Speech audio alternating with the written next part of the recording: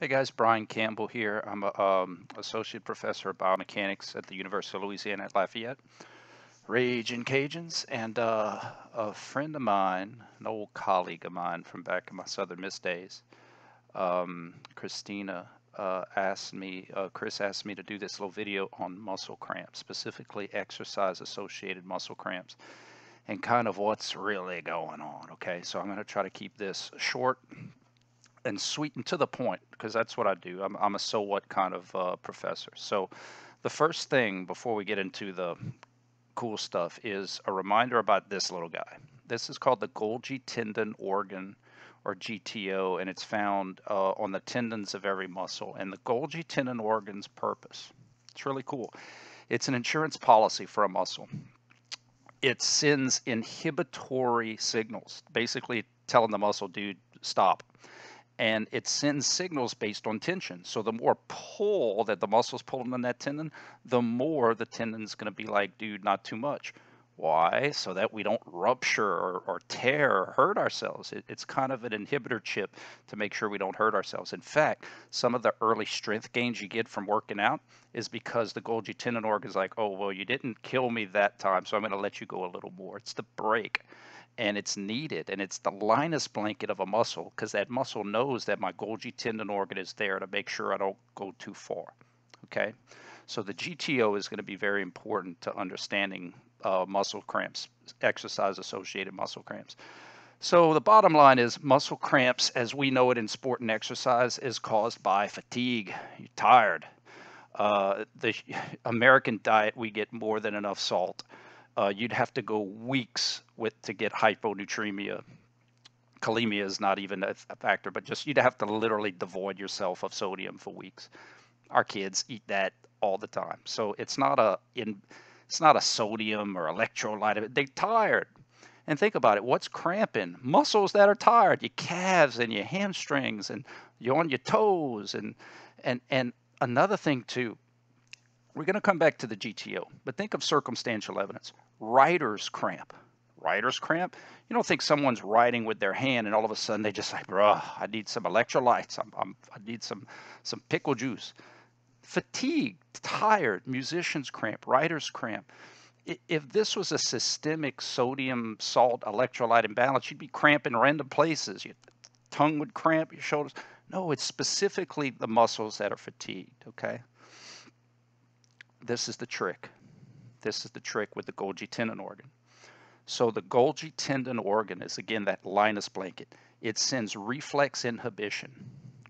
At Southern Mississippi, when people would cramp, the first instinct would be, well, I'm sorry, at UL Lafayette, I was an athletic trainer there. I'm a certified athletic trainer. Our first instinct is to what? Stretch them. And when do players cramp? They're on the ground.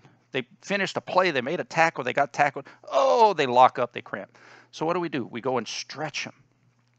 What do you think that stretching does? You know what it doesn't do? Send electrolytes right to the area, right? You know what it does? It engages that Golgi tendon organ, the Linus blanket.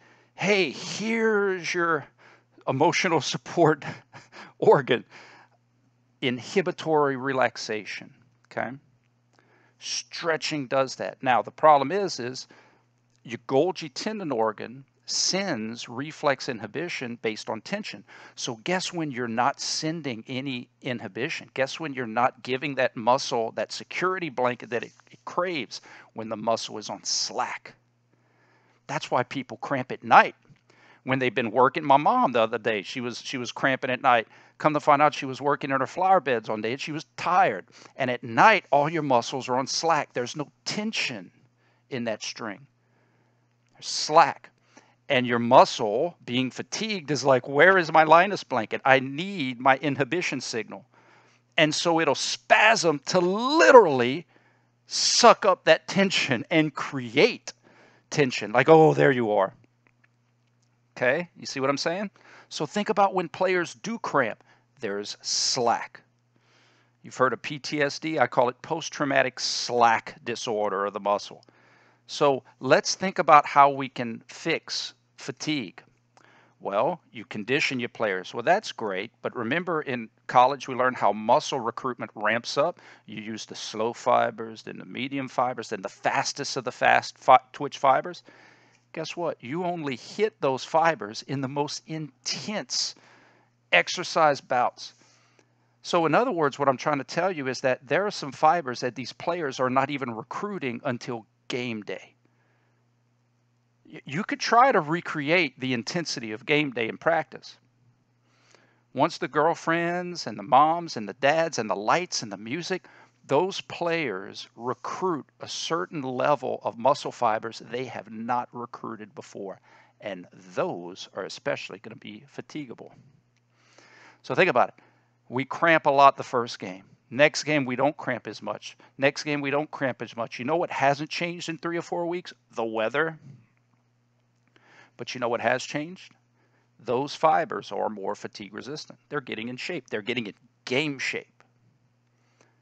In addition, angles are important. So you think about doing conditioning with players, running back and forth, back and forth, back and forth. Well, they're only using certain motor units that have that certain motor program. So in the game, they're going all over the place. They're cutting and juking and jiving. They are recruiting fibers that they have never recruited before. Super intense, high-end, high-level, high twitch fibers, and angles that they haven't recruited before when we were trying to condition fatigue. So one way you could try to minimize cramps is have more high intense practices, like maybe for your simulated practice, you have fans and you do it at night and you try to recreate game conditions to get them hyped up and to go all out and try to generate those high end fibers to not be fatigable. The trade-off is the harder you practice, the more likely you may get injured. And that's another issue, is that coaches are taking kind of trading off. Well, I don't want to risk getting my star players injured, so we're not going to go as intense.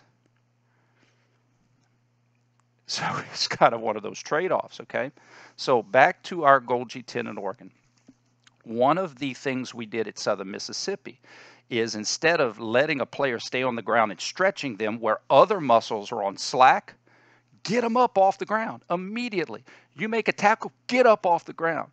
You make a play, get up off the ground, because what's going to happen is when you get up off the ground, all those muscles are going to eat up that slack, and they're going to get what they want. They want that Golgi tendon organ inhibition feedback. So if you don't provide it for them, they're going to find it. They're going to spasm to generate that tension on that tendon. Get them up. Even if they're cramping, get them up off the ground. Now, here is something to consider. When else do players put slack in their muscles? Halftime. Halftime. Get off your feet, guys. Get off. Take a load off. Rest. Relax.